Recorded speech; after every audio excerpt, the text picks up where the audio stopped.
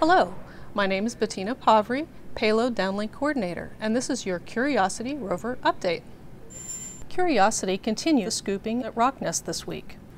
The MASTCAM and NAVCAM instruments provided images and video used to assess the success of the scooping and sample processing activities. These images also provided confirmation that the sampling system was successfully cleaned after the process was completed. Also this week, a soil sample was dropped off to the rover's observation tray for assessment by the science team. This sample was determined to be suitable for drop-off to the CheMin instrument. The CheMin instrument uses X-rays in order to image the sample and determine what minerals make it up. This helps geologists understand how the rock formed and how it's related to other rocks we've studied so far on Mars.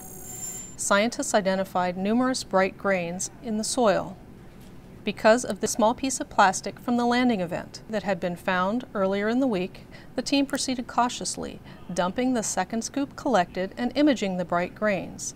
These bright grains were later determined to be components of the Martian soil, and therefore the sample was deemed to be suitable for delivery to the CheMin instrument for analysis. The science team requested MASTCAM and NAVCAM mosaics of the outcrops in the direction of Glen Elk to plan Curiosity's journey to this next science destination. This has been your Curiosity Rover update.